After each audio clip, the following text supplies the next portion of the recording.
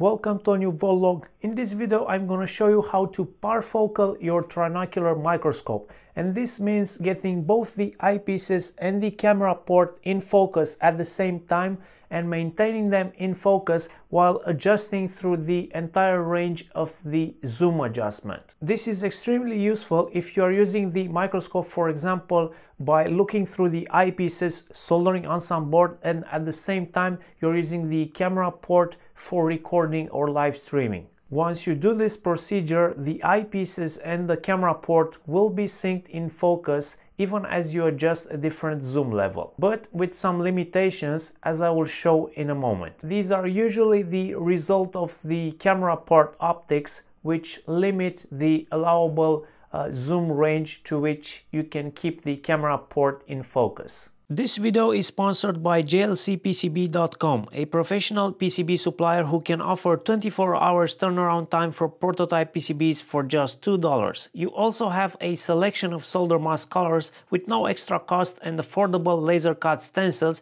so it's definitely worth checking them out. Now, if you are using a 0.5x Barlow lens like I do and like most people doing electronics will be using, you need to consider the fact that the working distance is about 16.5 centimeters between the Barlow lens and the work surface. So keep that in mind, because the adjustment we will do later will be happening around that working distance. The first step is to set both eyepiece diopters to 0. On this particular model of microscope, that is marked with a silver ring. When the tube overlaps the silver ring, they are on 0. The second step is to adjust for the highest possible magnification or zoom level. In my case, that is 4.5.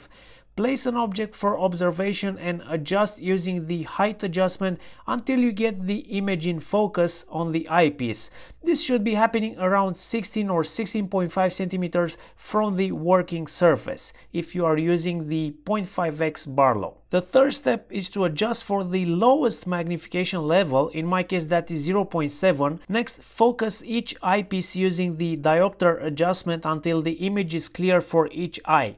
Next, adjust the camera focus on the optical adapter you have between the camera and the microscope. In my case, I am using a 0.5x adapter. Now, both the eyepiece and the camera will remain in focus at this working distance, even if you change the zoom settings from min to max. But like I mentioned in the beginning of this video, there is a limitation introduced by the camera port optics. With the 0.5x adapter that I am using, the camera can only focus between 1.5 and 4.5 zoom level, so not all the way down to 0.7, but I still get the advantage of having both the eyepiece and the camera in focus while varying the zoom from 1.5 up to 4.5. And that's everything you need to know. With this simple method, you can configure your microscope to get the best out of it.